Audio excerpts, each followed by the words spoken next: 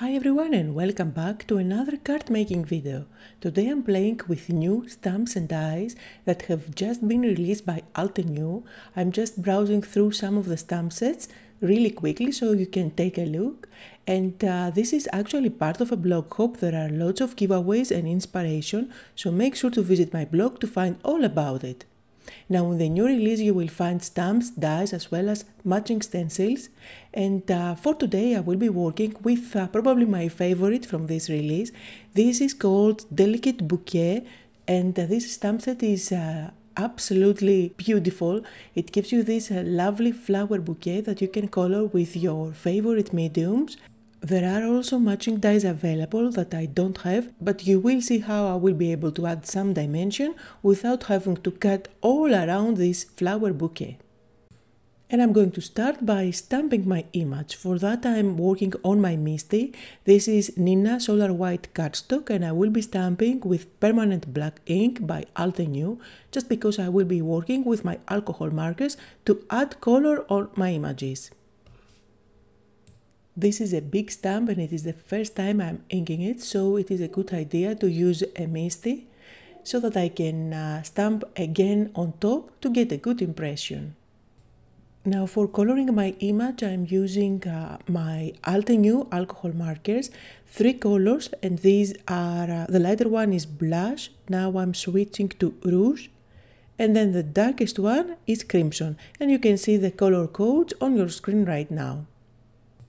Now I started coloring the first petal, lightest to darkest, and then back with my mid color to make sure that everything is nicely blended, but this really takes me a lot of time and I prefer my coloring to be quick, so I am going to switch now and I will color the rest of the petals starting from darkest all the way to lightest, and it's going to work just fine. The areas are quite small, so you don't have to do a lot of blending.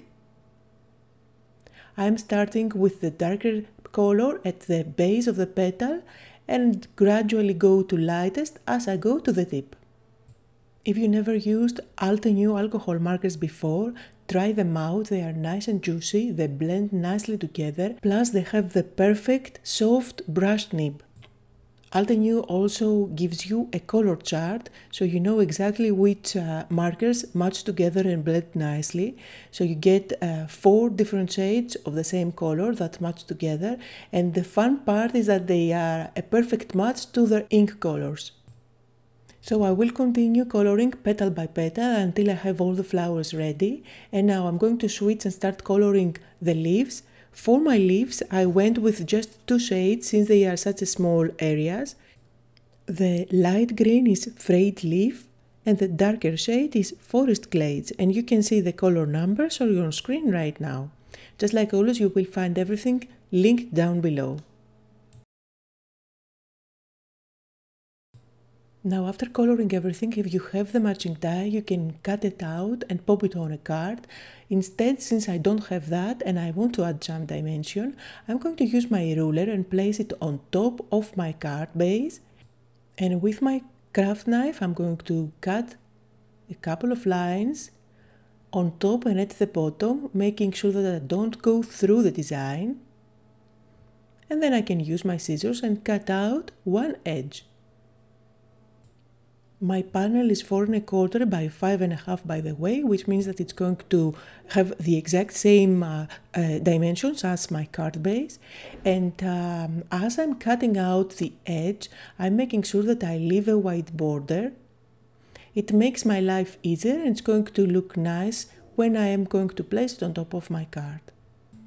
So I'm cutting this design out until I meet the top line that I did with my craft knife. Now once I cut this out and place it on top of my card base, I didn't like how far I cut it out. I wanted to be even more. So that's why I'm going to do the exact same thing one more time and make it just a little bit deeper. Cutting one part of a design and creating kind of a decorative border is one of my favorite techniques. I think it looks beautiful on top of a card. Plus you don't have to cut all around the image, especially if you don't have the die.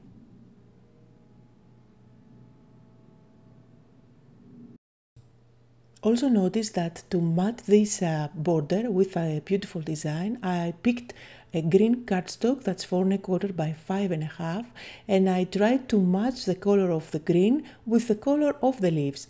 So now to decorate it even more, I'm going to use this new stamp set. This is called Shine Like a Diamond, and it has this big, I believe it's 6 by 6 big design of diamonds, which I'm going to stamp on top of this green cardstock. Now I am going for a tone on tone look, since I don't want this to be super vibrant, and that's why I'm using a green ink on that.